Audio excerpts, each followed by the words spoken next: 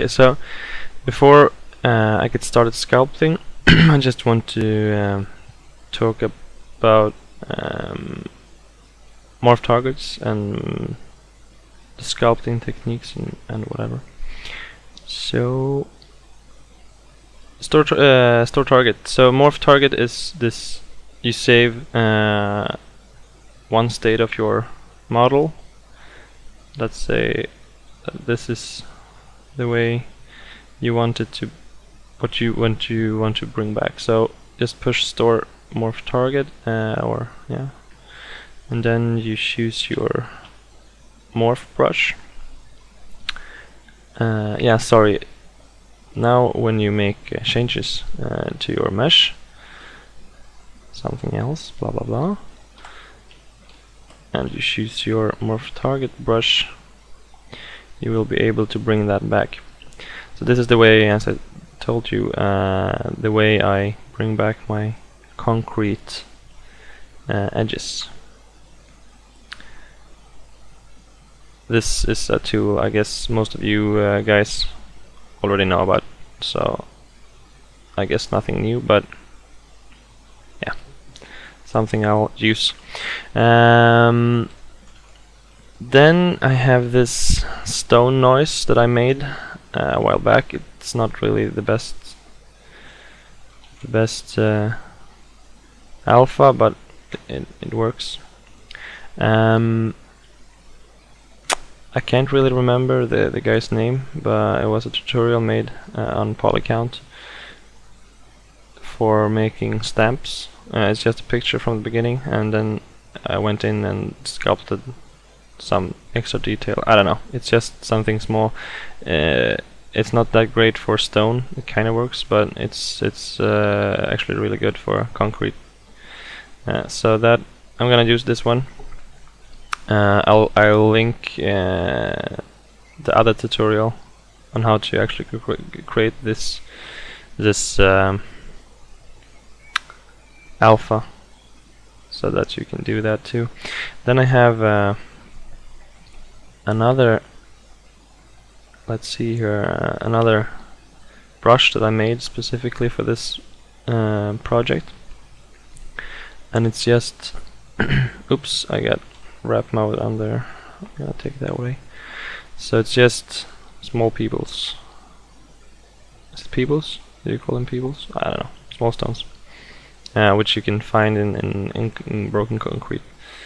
Just gives a nice detail. It was actually something I saw in Battlefield 3 when you shoot at something. They had made like a similar deco with pebbles in it. So, and I don't know, it was a nice touch.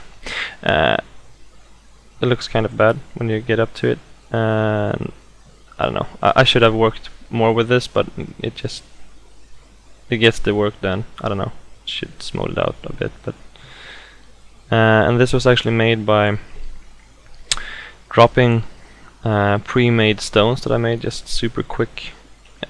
I'll leave that there and I'll show you 1 second.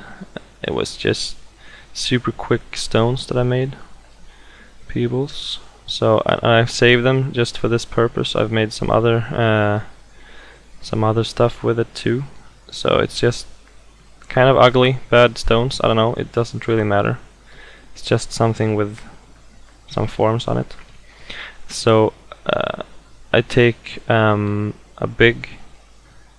First off, I make my document 1024, and I just drop my stones in. I get a plane and then I drop my stones in, placing them. There's a lot of tutorials on that subject too, but just like that, and then get the other stone. Yeah, and then render out a height map, an alpha from up here. Where is it? Alpha, and grab doc right there, and you'll get this. You'll get this alpha. Where were I? 1 second, I need a document. Yeah, so that's pretty much.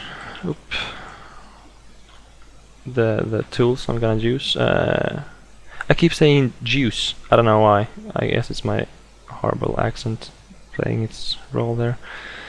But otherwise than that, I got my morph random, I call it. I think I showed it in the introduction thingy. Oh yeah. So if we got this morph thing here, I'm gonna show this. So to get a concrete or like stone edge, concrete edge, it needs to be random. So I created this. It needs to be smaller, but it just gets this uneven edge, and you can make some small details with it. Very easy little brush. It's just a regular morph brush with the stroke setting set to spray, and I actually left this at its settings. I think you should change both the flow and the placement. Something you could play around with to get a better result. But yeah, that's pretty much the brushes I'm gonna use. Okay, so yeah, let's get started. Okay, so I loaded my my base mesh that I did in Maya, and obviously you can do this in ZBrush too, I guess, because I mean, just take the cube and just punch in. You can scale with numbers somewhere, I guess. It's supposed, yeah, cube 3D. It's not as good because here you will have the even quads, so I like this much more. And before we start, I just want to remember say that you need to push in wrap mode on all your brushes you're gonna use, because it's really easy just to sit there and sculpt and forget about the wrap mode. So all my brushes that I use is actually put to wrap mode. I mean, if you restart ZBrush, everything is gonna go back to wrap mode 0. So that's just something you need to set up before you start. Okay, so I'm gonna go into geometry and push smooth off, because I want to keep the hard edges. So as you can see, I'll have resolution without its smoothing. Push smoothing again, and then just go up to 8. You could go up once more, I guess. It's not really necessary, because this is just a base for the normal map and the AO.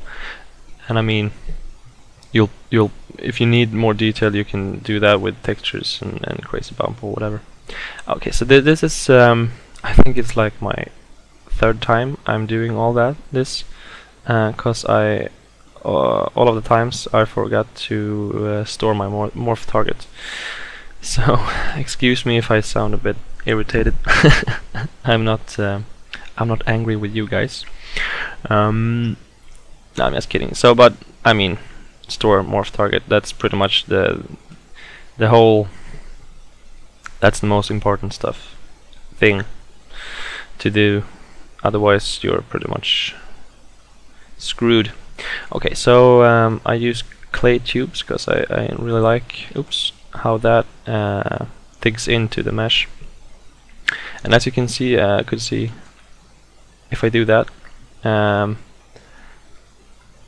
it's not really. You shouldn't do that, because it's if you try to bring that back with a morph brush, it's just gonna take everything away. But if you do that, I mean, if you use the morph brush on the edges of what I just did here, you'll get that effect that I'm trying to achieve, like chipped edges. Because yeah, just remember to sculpt inwards, not outwards. What do you call it? Outwards? Yeah, you get the picture. Yeah, so oh, I don't know. Yeah, don't really worry about the. I mean, think about the edge, but don't worry about the edge, because the edge is. It will be there with the morph brush later on.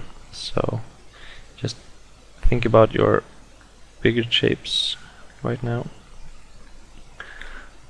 And I had like yesterday when or something like that, I did another sculpt when I thought that I was ready to start my tutorial. I realized, like, I was looking at my reference pictures, because I actually have reference pictures, which you should have too. Mine is quite awful, because it was really hard to find any on Google. If you find any, please tell me, because it was actually quite hard. Maybe that's just my lack of Google skill or whatever, but it was quite hard to find really good reference pictures. But I was thinking about how concrete would like chip off, and I think it's pretty bulgy and round and you know, but then in the normal map everything is just gonna get squishy and look bad. So I'll go over with the H polish, or I mean, you can pick whatever brush you want, just so that you'll get some flat surfaces in there, so that the normal map will pick them up better. I'll show that in a second. So, and yeah, so something I did on my last sculpt was I put in like super big shapes like this. It wasn't really my intention, but I did. And when I baked it, obviously it wasn't this big, I'm not stupid, but when it's this big and you try to project a normal map from Highpoly looking like this, you're just gonna get smoothing errors on the normal map. You're just gonna get, if you look at it at this angle down, it's just gonna be a big black well, error, and it's not gonna look very good. So try to keep the shapes to something small.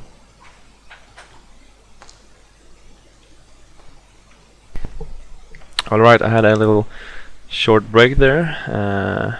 Life took over. So yeah, I'm just gonna keep on doing this. I'm thinking this is almost done. I mean this pass. I'm gonna go over with the H brush shortly.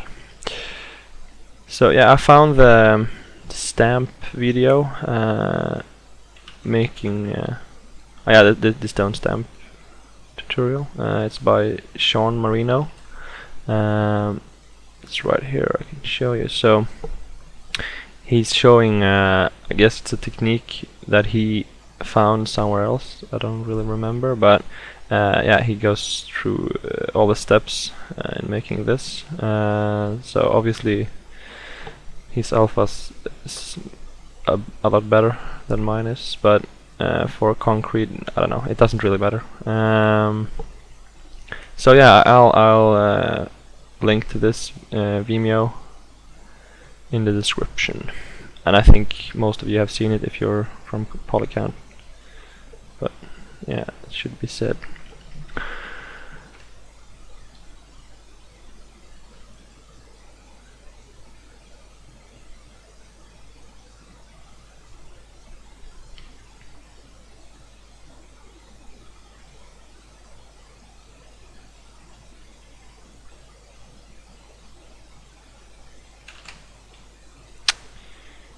Okie dokie.